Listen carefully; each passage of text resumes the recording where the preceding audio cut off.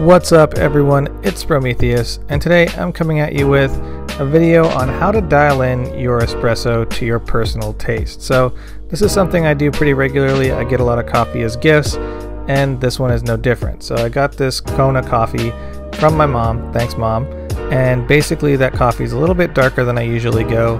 The flavor profile for Kona is just a little bit more standard coffee, so it's definitely not as fruity or as floral or as acidic as what I usually aim for. So what I wanted to show you is two shots side by side. I'm going to pull a standard espresso shot, which is a 1:2 ratio, so I'm doing 18 grams in and shooting for about 36 to 38 grams out. And that shot is going to be fully extracted. I'm going to pull all the flavors out. And sometimes these shots are great, sometimes they're not. So what I want to do is taste this next to a ristretto shot and kind of gauge those two side by side. So if you aren't familiar, a ristretto shot basically means restricted.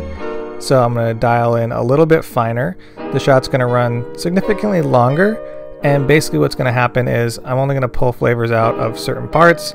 As long as you're not, under extracting the coffee, you should be able to pull a very sweet, a very syrupy shot with a ristretto, but you do have to do some toying around to find the sweet spot.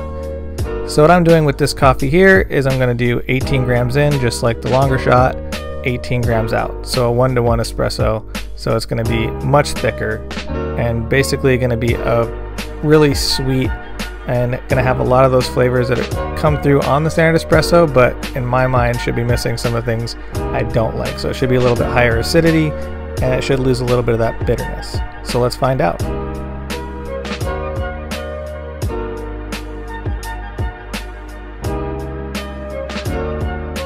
So immediately you can see the difference between the volumes of these two shots.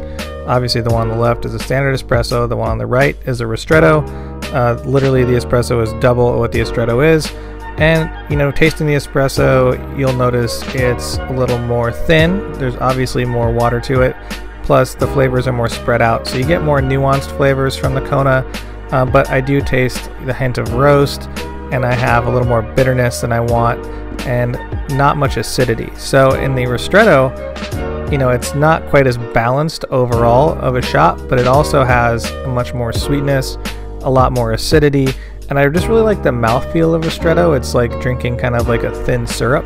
So that's generally what I went for on this shot through the week of drinking this coffee. So let me know if you have any questions. This is always a fun experiment to do. If you have a coffee that you're enjoying or a coffee that maybe you wouldn't normally drink, check it out. Try these two coffees side by side, see which one you prefer.